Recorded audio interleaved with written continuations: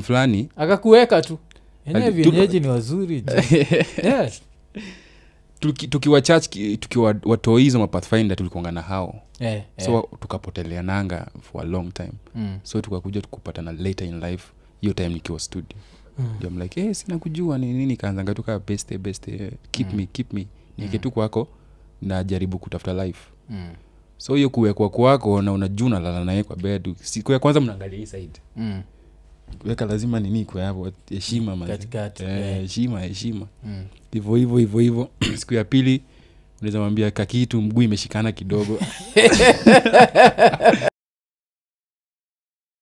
so form 4 umemaliza hiyo ni minyenya nai ulijipataje nai ulikam nai immediately ama ulikaa huko? Nilika after form 4 nilibaki bado nini Rongo nilirudi saa Rongo nikakaa of course ukimaliza form 4 unaenda wapi bado ujui uko na psyche ya life lakini ujui anzia wapi so I was in Rongo tu niko nafanya mambo yangu tu mwana biashara naona mimi sasa nakonga businessman tangu day one si shule ni credit nikamaliza nikatafuta job ya movie shop niko nauza movie shop ilikuwa ngule boy amechanuka kwa village najua ma movie najua manini undisputed nini alafu nilikuwa pia maboy madem yani kuna venye unakulike unajua kudrip mse swag nini nilikuwa mse sasa yani nikapiga job hapo hivyo and then what happened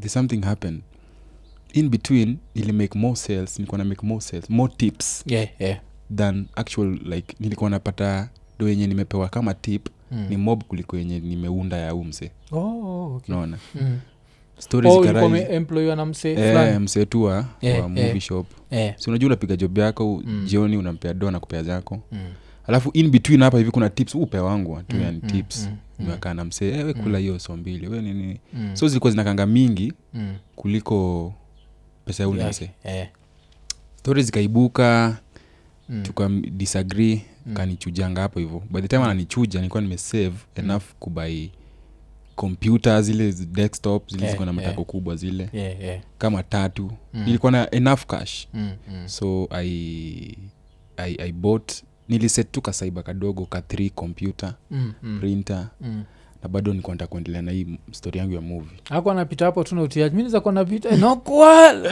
pesa no kwal kaima aliba pesa yangu bwana oneni biashara ya wizi naweza kwa kamtiaje je napitaga hapo unachoka na mimi hakutolea hizo azizi aliniacha tu yani alikuwa msempoa tu ile tu pia ni binadamu tu unaona so nili kwetu babangu ni tailor ushona hizi mavitu hizi mamangu pia unaona so walikuwa ma legend kwa hiyo ni ya kushona nini until time fulani vitu zikaanza kudrag I don't know what happened yani something to happened hata sijaelewa mpaka sasa things changed so nyumba yetu ilikuwa na duka fulani mbele then after a while hiyo duka ikaenanga ikaisha so hiyo space ya mbele libakingi haina kitu ya kufanyiwa so by the time nilikuwa nimesave nikasema hii space yetu hii kuna kama naweza ika kitu na usisahau babangu ni pastor mamangu ni pastor na hizi movies hizi cover zao unazijua nazijua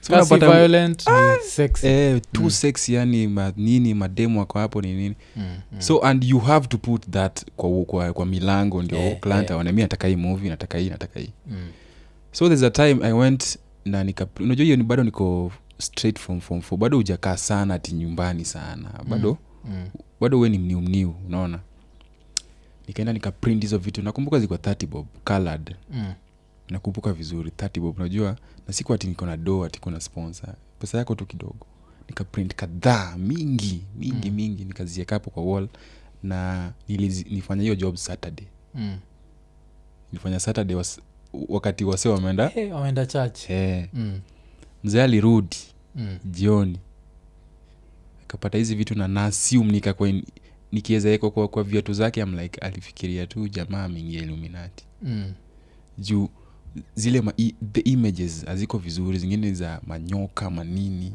mawasichana watu wameweka ma signs unaona So akaingia ndani ya nyumba kurudi. Sijui alichukuanga mimi nilikujanga nikapata imerarudi kila kitu imeharibiwa. Katwa unaona nikatokota like Satan. Manze ni feel tu kama dunia yani ni blackout. Cause mimi nimetoka tu high school. Najaribu kujifanya ni kama niko responsible nipate kado. And then this happens. Ili feeling tu kama siwezi. Tukadisagree. But then I remember one thing aliniambia. If you want to be the son of this house, you are son in this house, you have to follow the rules. So I think I misunderstood that. Sasa ndo na feel misunderstand, but at that point niliona tu manze zizi mimi sasa parents manze it's time to leave. So ibis yako since amekata posters ziwekwe silibidi sawa close down, no? Haiku happen ilishanga hiyo so hizo computer ukadu zilibakingi hapo. Kila kitu libakingi hapo hivyo. Nilibaki na 500 bob mbele nyuma. Mimi nilisemaje, unajua hiyo bag yangu ya high school ndio niliweka vitu zangu. Nikasema ninaenda kupanda gari na mali Nairobi. Mali hiyo 500 sikuwa nakuja huku. Mali hiyo 500 itaishia. Nisimamisheni hapo mimi nishuke. Kumbe gari nilipanda ilikuwa inaenda towards Kisii. Kufika Kisii wakasema shukeni mwisho. So umespend ngapi? Hapo ni so moja si tuongo paka ni 100 bob. Nikabaki na 400. Nikashukishwa hapo. Nikaenda kwa streets. Na Rongo Kisii ni kama ni Nairobi fulani tu ndogo. Unajua huku mjini hata ikiwa saa 8 ukienda tao pale utapata wase wengi sana. Na huko kwetu saa 3 wase wamedoze. But Kisii ni tao 24 hours. So saa 2 nafika saa 3 saa 4 saa 5 wase wako tu hapa. I'm like ni nchi gani like what is happening here? Saa 6 saa 8 watu wako. Kasema manze hapa basi iko sawa mimi naweza kapi hakuna kitu cha usiku. So I spent a few nights kwa streets tu hapo. A few nights kwa streets hapo tu. So I used to sleep down hapo tu yani not literally sleeping, sitting there. Na sasa hizo nne ni ya kubai njugu. Napenda njugu mpaka leo. Unabai njugu unaipiga siku inasonga. Na utaki ku overspend juu utapata next wapi. So I think the second day nikasema tu nikikaa hapa hivi ati nataka kujifanya nikana nataka ku lose hope. Sorry. Mwenye ataumia si ni watu. Ni mimi. Cause niko na try kupunish Buddha. Ati sasa mnitafute nini? Tukaweza unajonga wase wanakuanga kiasi. Ukiwa mtoi. Ubramanya. Ubramanya ni mtanitafuta. Kila mtu anakutafuta. Wapi? Wapo peke yako. Unaona? So nikaamua wacha mimi nitafute job yoyote. Any job. Nakumbuka nikienda kwa restaurant. Naingia kwa restaurant nini mabar naambiwa manze opportunity ilikuwa hapa jana lakini kuna msali kam. So tutakwambia kama kuna next. And anywhere nilikuwa naambiwa ati ungekuja jana jo. Na jana ungekuja ungeambiwa kuja jana. Kuja hiyo jana. So sikuwa na wai manze. Then nikaendanga place fulani mbali nikapewa ngwa hizi vibanda za kuuza pombe. Nikapiga hiyo busy. Najua bei ya chrome nini. Also kwa like una run ka wines and spirits fulani. Kadogo tu ka gweng so unajua ka Kisii na huko ndani nikapiga for a couple of months nikapata ilikuwa sijui nilikuwa napewa 5k. Nika rent nyumba. Nikapiga maisha hapo. Nilisukuma. Na hii time kabla kulipe uko naishi wapi? Nilikuwa kabla alinipea room ya kuishi. Alipea room. Nakumbuka ndiye fulani. Alipea room wewe unaweza lala hapa. Na nakupea 5k a month. Nikapiga hiyo biz kidogo. Then kuna tu one time nikapatanga nilionanga nikiwa kwa street za Kisii niliona studio fulani ilikuwa inaitwa Black M Studio. Nikaenda hapo juu bado mimi ule mse kupenda muziki kwa kwaya initially unaona. Na niko na hiyo interest ya studio stuff piano nini. So I just went ni could try to my luck. Nikaenda hapo hivyo kumbe ilikuwa studio mpya kabisa na walikuwa wazungu. Wazungu Black Americans na wazungu fulani hapo hivyo. Nimeingia hapo hivyo. Black Americans na wala wamekuja kufungua studio Kisii. Yeah. Magaka. Na alikuwa mogaka pia.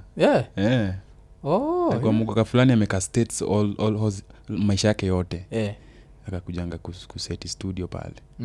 Kaingia hapo kutafuta job nini. Aje iko nini wagaya mamogaka je? Inakaa ni moja yenu nini? Mogaka wengi kwa nini? Kaingia hapo kutafuta job, nikaulizwa what do you do? Mimi sijui production, yani sikuwa najua kabisa. Mimi najua tu kucheza keyboard. Then nakumbuka kuna dem fulani hapo hivyo akaniuliza, so how long can you make a beat? Can you take to make a full beat? Sijai unda beat. Mimi najua kuprogram kwa keyboard, si kwa software. So nilikuwa nadhani kuunda beat kwa software ni kama tu kucheza kwa keyboard. 10 minutes. Shit. Kierera 10 minutes nikaambiwa ingia pale kwa studio kwa booth, nikaingia kwa room fulani hivi. Kwa ndani ndio kuna booth. Yani ilikuwa studio fulani dope. Like dope kabisa. Hata sasa hivi wenye nimekuja Nairobi nimekaa hizi siku zote sijaona studio kama hiyo. Kwa noma sana. Nikaingia huko na ndio walikuwa wana like things were new. Hadi ma keyboard kuna bado ma box. Kuna zile nini. So what I did is knowledge yangu kidogo ya keyboard. Unajua ukifunguanga kitu mpya hata simu kuna ile paper, ile manual inakwambia nini. So unafungua kitu unaangalia hii ni transpose. Transpose kwa keyboard inakuanga nini? I think inaweza apply hapa. Hii ni tempo. Nikacheza ngoma SDA inaitwa All to Jesus. Nikacheza tu kawaida but sasa nikaongeza hizo drums za squeeze. Mzungu akasikia kwa this is the guy we've been looking for. Na hivyo ndo coin ile flip nikaambiwa so ukacha to wines and spirits haraka sana. Tuki wine and spirit. Haraka sana haraka. Nikakuja kwa studio nikaambiwa unakaa hapa for 3 months. Sisi tunataka tu kujua inaitwa aje ile kitu. Ulipwi probation. I think inaitwa hivyo. Wewe unapiganga tu job zenye zinalipiwa za client lakini ulipi. Na sio time unajua umequit job. Nimequit. But hiyo studio ilikuwa studio kubwa bwana, carpet ni safi nini, alafu hapo nyuma pia kuna restaurant hiyo studio. So free food. Kulala unaweza kaa hapo, saa hizo wifi yani mimi nilikuwa na feel tu kama hapo ndo na belong. Ile muziki iko ndani yangu, hapo ndo nataka kukaa. Sitaki hata kwenda kwa nyumba, sitaki chochote. Nikaa hapo, wifi iko sawa. Nikapiga hizo 3 months. Sasa kuna kitu yenye add up hapa hivi. Where was I staying? Because huwezi kaa studio 24 hours. Hapo sasa ndio nilipatanga mrembo. Unaweza kucheka. Kanyaboke fulani. Haikuwa nyaboke, alikuwa nyalango, huyo mnyalango unasema. Okay. Alikuwa dem fulani. Akakuweka tu. Yenyewe vienyeji ni wazuri. Tukiwa church, tukiwa watoi hizo Pathfinder tulikuanga na hao. So tukapotelea nanga for a long time. So tukakuja tukupatana later in life, hiyo time nikiwa studio. I'm like, sina kujua nini, kaanza tuka best keep me. Nikitu kwako na jaribu kutafuta life. So hiyo kuwekwa kwako na unajuna lala naye kwa bed. Siku ya kwanza mnaangalia hii side. Weka lazima nini kwa hapo, heshima man. Heshima. Hivyo. Siku ya pili unaweza mwambia kakitu mguu imeshikana kidogo. Unaona? Hivyo. Attachment tu kujanga tu. So unajua ukikana mtu for a long time. So ananiambia mkianza mko mnafaa kuishi as friends. Ani host tu nikitafuta life. Mademo gana za ovyo. Ni za ovyo. Unafaa kuona huyu ni fisi anakuja. Ikakuwa hivyo. Attachment ilikujanga tu over time mpaka ikabidi tu tumekuwa wase. Na hapo ndio vitu zika happen man. So uliniuliza ilikuwa ni after form 4. Ni hapo. Sasa ni hapo. Ukiwa ka super producer. Lakini sasa ulimdisappoint jo. Aje? Kusikia kwanza jo sina vile mtu utapika haraka.